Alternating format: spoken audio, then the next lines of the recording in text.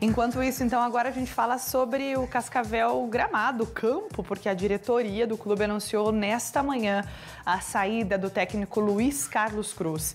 A decisão foi depois de mais uma derrota na Série D do Campeonato Brasileiro. A história de Luis Carlos Cruz no Cascavel começou no dia 7 de fevereiro, quando ele foi anunciado como novo treinador do clube. Cruz assumiu um time desacreditado no estadual, mas ele conseguiu conduzir a equipe até a grande decisão. Na campanha teve situações épicas, como a vitória diante do Curitiba por 3-1 e a classificação diante do Operário de Ponta Grossa nas semifinais. Terminou o Paranaense como vice-campeão, o que garantiu o Cascavel na Série D e na Copa do Brasil do ano que vem. Mas na Série D deste ano, o desempenho não se repetiu. Em 4 jogos foram 2 empates e 2 derrotas, a última delas no sábado para o Patrocinense por 1-0 em Minas Gerais. O resultado decretou o fim da história do treinador no Cascavel. Esta manhã, a diretoria anunciou a saída dele, do auxiliar Juninho Cearense e do preparador físico Fabiano Kremer.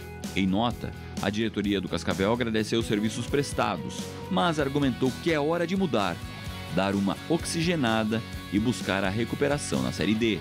Luis Carlos Cruz fechou a passagem pelo clube com 14 jogos, sendo 3 vitórias, 5 empates e 6 derrotas, um aproveitamento de 33%. O Cascavel completou 7 jogos sem vitória e terminou a 4ª rodada da Série D na lanterna do Grupo A7 com apenas 2 pontos.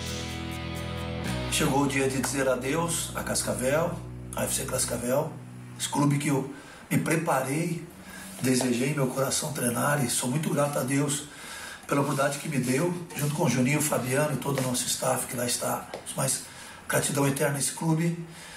Esse comunicado é da minha saída, junto com o Juninho e o Fabiano, desejando aqui de coração, o melhor que eu tenho, que é o amor dentro de mim, naquilo que eu faço, que é o futebol, na minha formação profissional de educação física, apaixonado pelo que faço. Deixo o meu melhor nessa casa e ela também me traz o melhor para a minha vida, para a minha família. Um beijo no coração de todos, sucesso, que Deus abençoe essa retomada aí na Série D. Esse clube vai estar um dia na Série A, não mudo meu pensamento, sei que vai estar. Então, muito sucesso, né, para ele, que é um baita cara e esteve aí à frente do Cascavel. E sucesso para o Cascavel também, que seja uma boa retomada, e aguardamos os próximos capítulos.